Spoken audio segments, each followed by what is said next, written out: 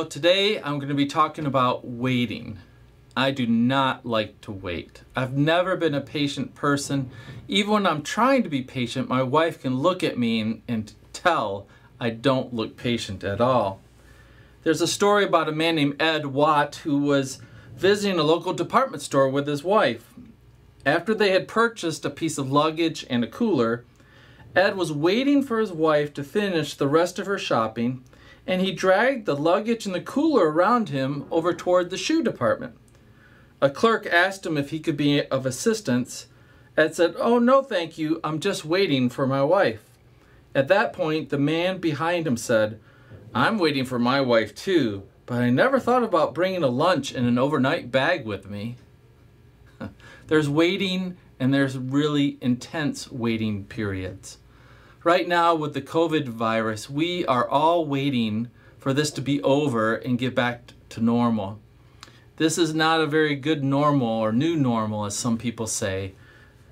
And waiting, I don't know if anybody really likes to wait. It's so hard, but we all have to do it. We wait for our breakfast, we wait for our lunch, we wait for our dinner. Do you see a theme there with food? When we're hungry, waiting for food is even harder. And when we're waiting for something we want to enjoy, waiting is always hard. So hopefully this whole season of the virus will get over, and this summertime we can enjoy all the best times we can in Michigan with the great weather. But until then, we are waiting. God created us with a mind and a soul, and our minds are smart enough to know what is going on around us. Our soul, our spirit is strong enough to say, "I want it now," and to push us toward making poor decisions. I think waiting is the hardest, not when you're hungry, but when you are in pain. When you're in pain, you want the pain just to stop. That's all you think about. And it's so hard when you can't make time go faster to get to that next medicine or to end a season like we're in now. The Bible is full of stories of people waiting. Abraham and Sarah, Zacharias and Elizabeth were all waiting for a child. Joseph was waiting to get out of jail, waiting to reconnect with his family. Can you relate to Joseph? The Jewish people were waiting for a Messiah to deliver them from the Romans. Simeon and Anna, two faithful servants at the temple, were promised by God that they would see the promised Messiah, but they had to wait. For months, for years, for decades, Simeon waited for that moment when Mary and Joseph walked through the arch of the temple courts, and the Holy Spirit said, "This is the one," meaning Jesus. And Simeon went over and held Jesus in his arms. Jesus knew about waiting as well. Jesus and his disciples have been traveling for years, for 3 years. And the disciples were waiting for that one day when Jesus would show the whole world who he was as the Messiah, as the Son of God. Jesus would show the world, but first he would have to die on the cross.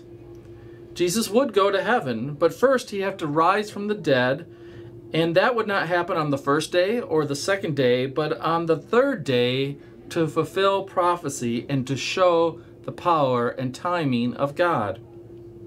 What Jesus was teaching the disciples and us is there is no easy way in this life. There's no easy way. We all have to wait. We need to be disciplined. We need to have trust and faith. There is no easy way around the most difficult things in life. Jesus is telling the disciples and us to be patient, to be prepared, and to believe. He told his disciples it would be painful to wait, but pray, ask God the Father for help, and then you will experience joy even while you wait. And that's really a hard thing to do, isn't it? To be happy and joyful when you don't have what you want. The closest parallel I can think about to this truth is when you wait in line with a best friend to get something. Every summer, my family and I go up to Traverse City and we go to an ice cream store called Moomer's.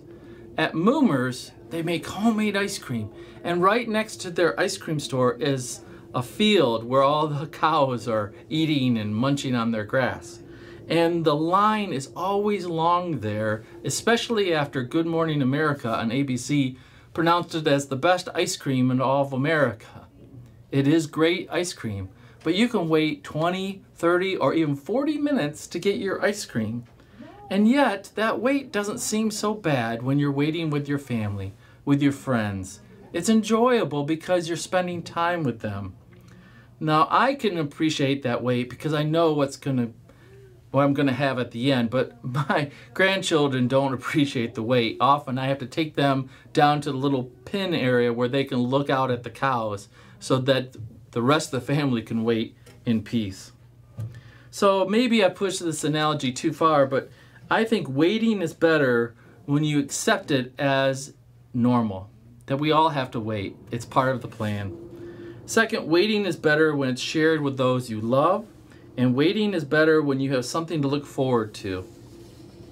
Right now, if we only think about all the things we want to do and can't do, then waiting is miserable. But if we look forward to this summer, like May, June, or July, all the great things, we're going to have a better attitude. And when we get there, we'll look back at this and say, we made it through. Maybe it wasn't so bad.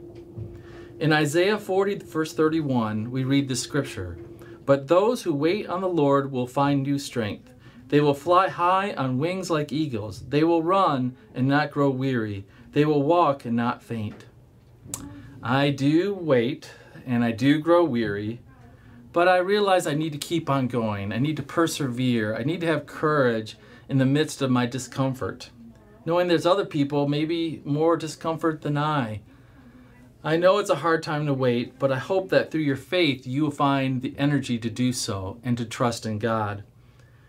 When I think about my difficulties, I think of my namesake, or who I'm named after, the Apostle Paul in the New Testament.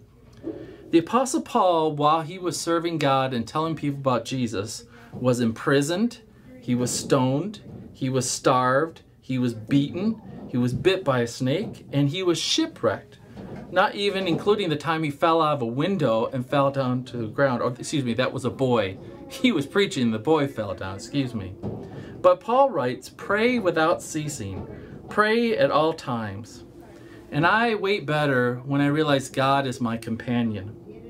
A preacher, an old man who had a lot of strong faith that I knew, said that the way he remembers that God is with him in the morning and the evening is he sets up an empty chair in his office area and he pretends that Jesus is there and he talks to Jesus like he would talk to his best friend and tell him what he's worried about and what he's waiting. And just that process alone reminds him that God cares, and he's able to share it and he can see it with better perspective. I'm praying for you that you will be able to wait, to know that you can have the courage to get through this time. We thank you as a staff at Glacier Hills for all your encouragement to us, and we want you to be safe, and we're looking forward to a great celebration this summer. Let us pray. Dear God, thank you for this day. Thank you that we can trust in you. It's not easy to wait, Lord, but when we wait for the best things of life, we enjoy them even more.